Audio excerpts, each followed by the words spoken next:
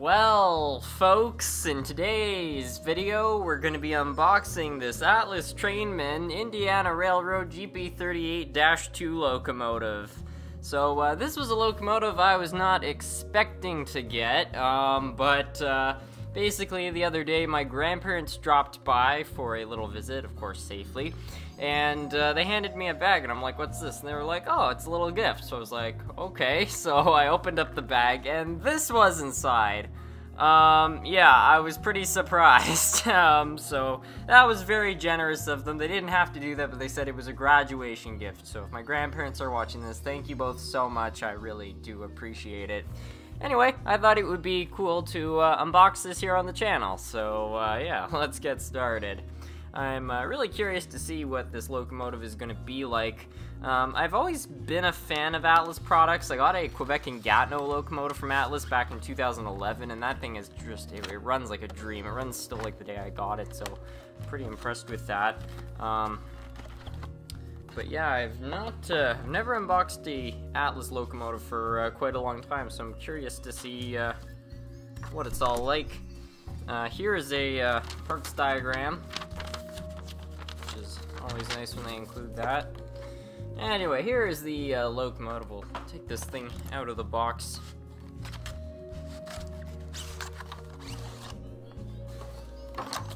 Look at that. Love the red paint scheme on this.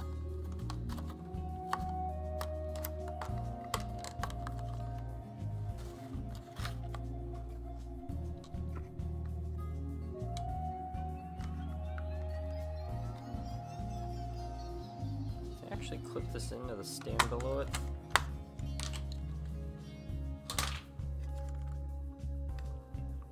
Okay, that's sort of odd. They've actually screwed this down to the stand. I don't think I've ever seen that before, where a locomotive is attached. Anyway, I guess we just undo these two screws.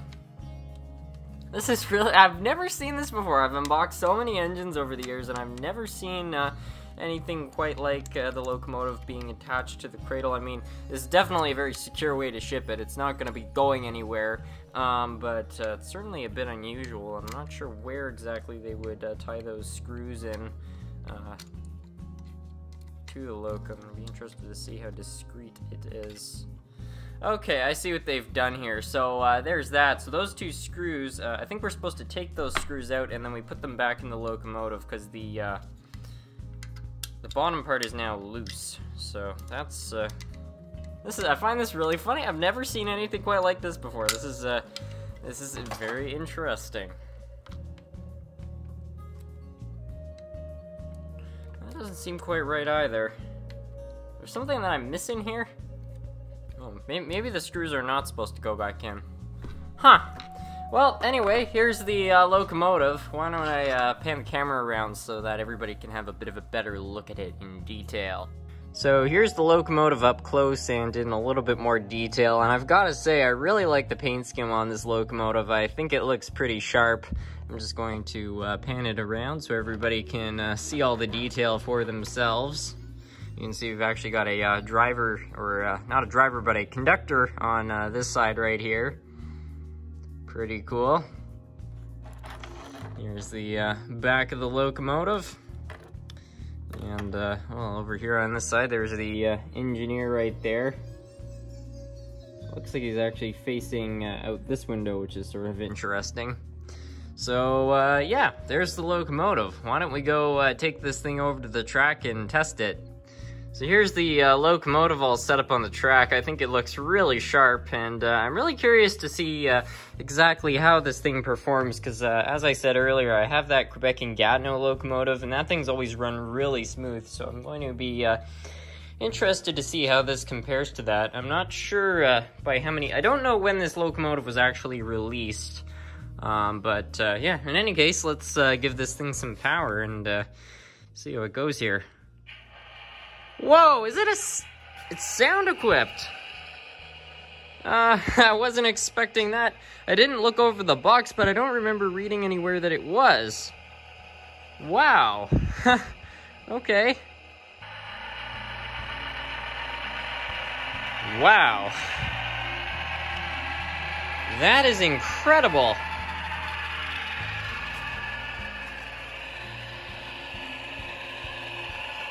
Check that out.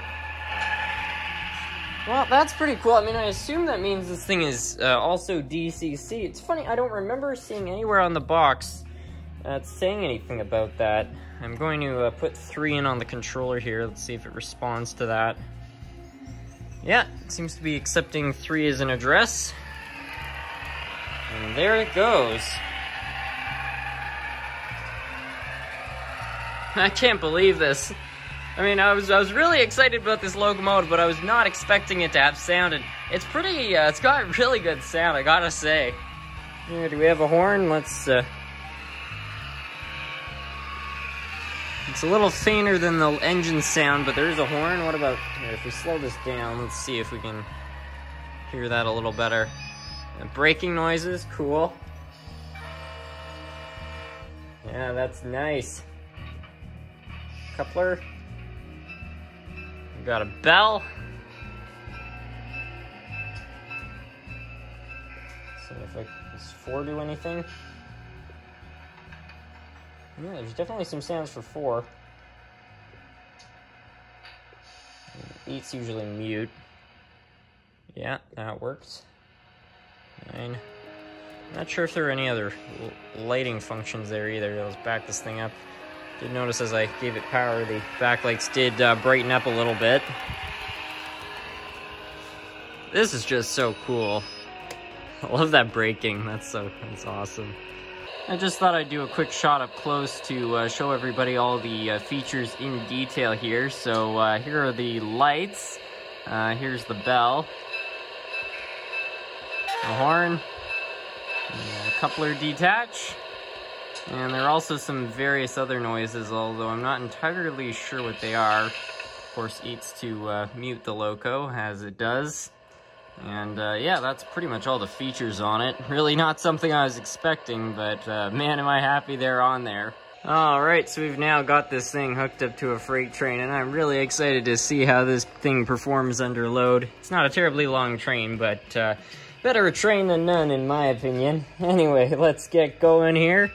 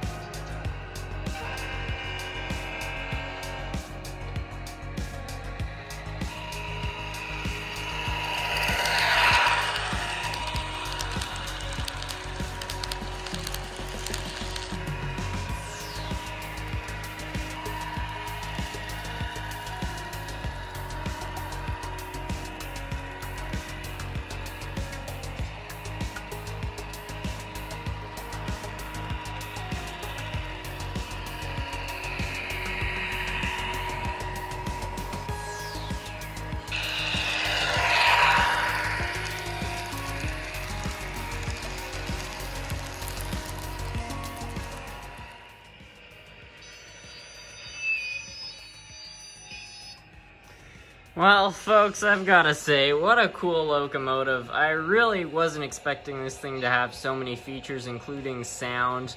I've looked over the box, and I think these are all the features right here, and as far as I can tell, I couldn't read anywhere on the box that it had sound. So, yeah, I was really not expecting that, and I'm not sure if my grandparents went ahead and had sound installed in it. They didn't mention anything about that, but you never know. But in any case, I'm very thankful that it does have sound, and even regardless of it having sound, it is a gorgeous locomotive, and it was a very thoughtful gift on their part. Anyway, I think I'm going to finish off the video. Before I do, I just want to give my grandparents a very big thanks for this. It was a very generous gift, and I can't thank them enough. Anyway, with that, I want to thank you all so much for watching. Well, hold on a minute. Just before I finish off the video, I just want to make a small editor's note, which is that I just got off the phone with my grandparents to ask them if they had had sound installed on this locomotive, and they said that they didn't. They said that they went into the hobby shop and they apparently found this locomotive, and they thought it was something that I'd like, so they decided to pick it up. And it apparently had no stickers or anything like that that said it had sound, or even DCC. None of the shop people mentioned that it had sound or anything like that. And the cherry on top is apparently they were in line, and this other gentleman struck up a bit of a conversation with them about how he had been in the hobby for 30 plus years and how it had changed so much, and all these new locomotives had all these features like, you know, digital command control and sound and all this other stuff. And they apparently asked him if the locomotive they were buying had sound, and he had a look at the box and he said, no, this is just a regular DC engine, but it's super easy to install DCC and sound, so if he ever wanted to do that, it wouldn't be too hard.